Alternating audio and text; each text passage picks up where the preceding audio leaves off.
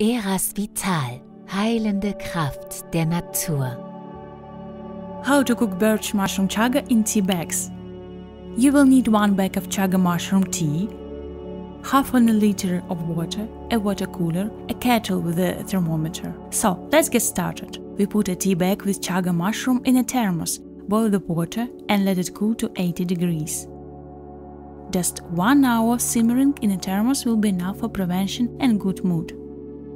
Thanks to the slow simmering in the thermos, the water temperature will not change and all the active substances of the mushroom will be effectively extracted. To save time, put the chaga mushroom to simmer in a thermos overnight. In the morning, the drink will be ready and you will be able to drink it through the day.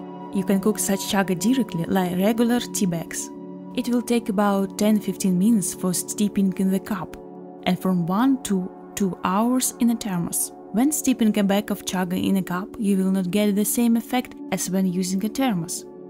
With a short simmering, the active substances do not have time to be extracted in full.